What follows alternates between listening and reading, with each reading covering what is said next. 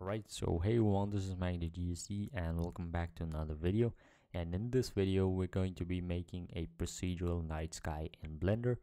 And this Blender tutorial is of course not going to be how to use Blender sort type. This is going to be showing you a step-by-step tutorial on how to make a procedural night sky that's quick and easy and customizable. So this is going to be a final result. I'm just gonna turn those two off. So this is going to be your final result. You can use EV or cycles, it doesn't matter, both look exactly the same. So yeah, let's get into it. And let's split the view right here and change the view, change the window from 3D viewport to shader editor and from object to world.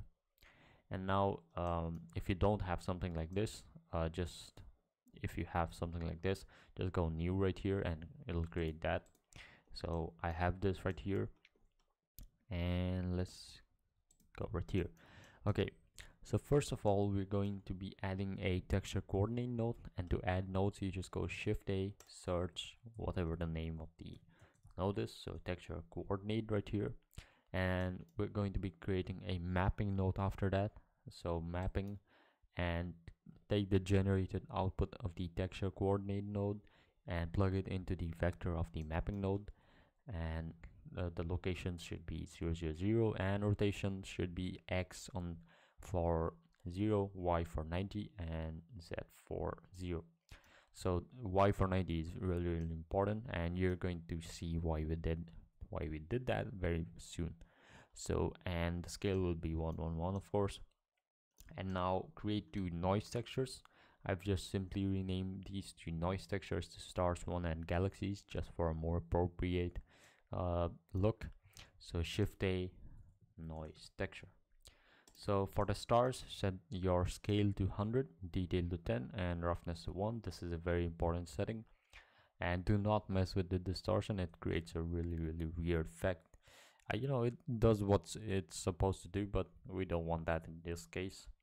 And for the galaxies again, set the scale to 20, detail to 7, and roughness to 1. You don't want to go too big on the galaxies. And so now we're taking those two and create two color ramps, two separate color ramps for each. So Shift A, color ramp again.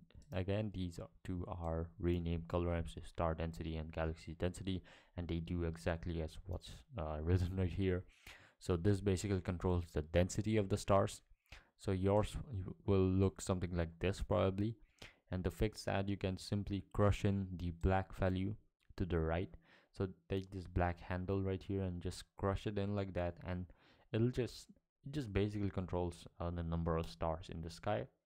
And I do not recommend going anything below 0.6, since that looks a bit too dense, I'd say. I mean, who has that many dense stars in the night sky, right? So something like that, it looks pretty good.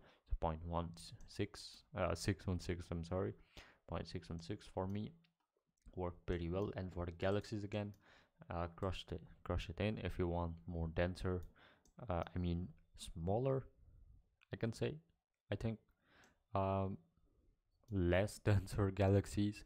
So something like this looks very horrible. It looks like cobweb all across the sky. You can do that if you're going for a arachnid horror style game, but this is going to be a night sky. So just crush it in like that, and you can see now, you could see that it looks something like that. And we're going to do the stars first. We are doing the stars first, and we'll get to this blue hazy sky later. And now just plug this into yeah, first of all create a mix RGB node, drop that in, and just set it to screen. This is very important. Do not set it to mix, set it to screen, since we're combining two black and white values. And so set it to screen, plug the first star density into the color 1 and galaxy density into color 2, and create another color ramp node, and this is going to control the mixing of the stars and galaxies. So something like that. It doesn't affect much, but as you can see, yeah, the galaxies start to disappear when we crush it in with the black value. So something like that looks pretty nice in my opinion. So something like that. And this is our final star output. This is our final stars and galaxies output. It looks something like, okay, this is going to be our final stars output. So we've done that, and now let's get to the sky, which is the fun part. So again, create a gradient texture this time. So a gradient texture, it's a really cool texture that I discovered a few days ago. I don't know why I didn't discover this till now, but it solves 90% of my texture problems. So create a gradient texture and plug the vector of the mapping node into the vector of the gradient texture again, and take the color of the gradient texture and plug it into another color ramp node, and this is going to be a bit custom color ramp node, so your one will look something like this. So I made it something like that to give that hazy kind of effect. So as the atmosphere, you know, the center ring is very light, you could say, because of the atmosphere. And as you can see, we're going in a darker transition as we go up the sky. So that looks pretty good. So set this to something pretty light. You know, you could go for a darker color, you could go for something red if you want a red night sky. It's really customizable. So crush that in like that and create a darker shade of whatever color you choose, and after that just lighter shade right here and a bit darker shade and the darkest shade of the color you want. So that's just the way it'll work. So this is going to be a final sky output, this color ramp, not this gradient texture. So this color ramp, this controls everything, and we're going to take the star final output and this final sky output, and we're going to go into another mix RGB screen node. So search mix RGB, drop that in and set it to screen again. I don't know why I set it to screen. We're not mixing black and white values, but it looks pretty good. You can mess around with other of the stuff. There are a lot of stuff you can mess around with that, but I'll leave it at that.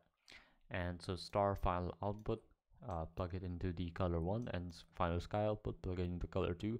And for the factor again, create another color ramp, sky and star mix this time. And this it basically controls, what could you say, a bit of the brightness. I'd say it doesn't control much as it was intended to, but it basically controls the brightness a bit. So if you bring the black value a bit to the right, I mean to the left, it becomes lighter, and if you bring it to the right, it becomes something like that. So something like 0.482 work pretty great for me.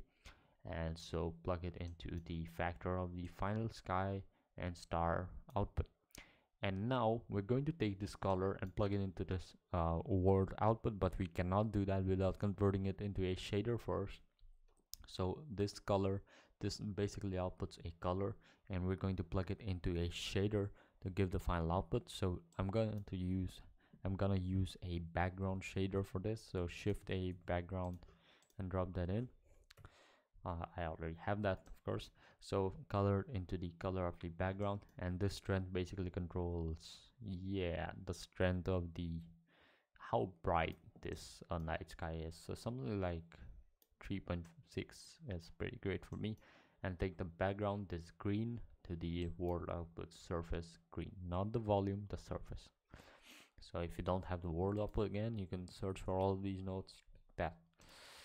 And that's basically the whole night sky. That's just it. So this is the full node setup. If you want, I'll have the blend link in the description as well if you want, so you could copy this. So hopefully you copied it, and yours one looks something like this. You can of course use whichever render engine you want. You can mess around with the gradient a bit to your customs, and that's basically it for this video.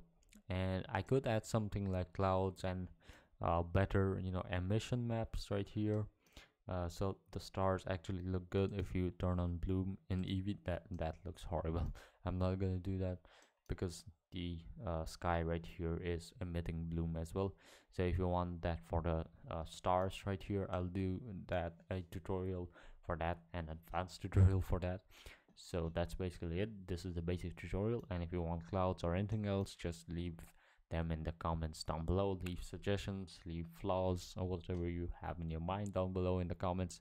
And that's basically it for this video, and thanks for watching. Leave a like if you want more videos like this, and also subscribe to the channel to never miss future uploads. And that's basically it for this video, and I'll see you in the next one. Goodbye.